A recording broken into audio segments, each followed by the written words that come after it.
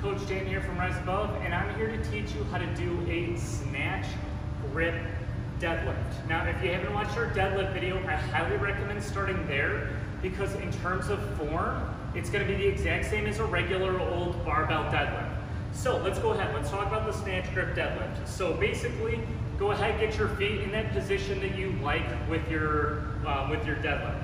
Now, the big difference between a conventional deadlift and a snatch grip deadlift is where you're holding your hand.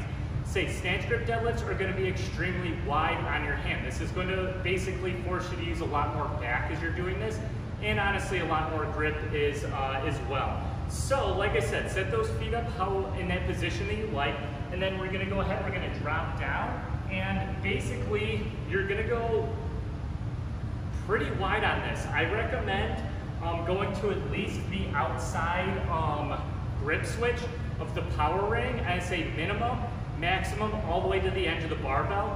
Find that spot that's a little bit more comfortable for you. So I like to go just on the outside of that basically power ring. And then, like I said, the form is the exact same, where I'm dropping those hips down, making sure I'm wrapping that bar up and around me, and then I'm pulling it up and off the ground. And you can see how wide it is, or how wide my hands are right now, and it is. It's a lot of grip and a lot of back. Before we bring that bar back down, one more time, bringing it up, and then back down.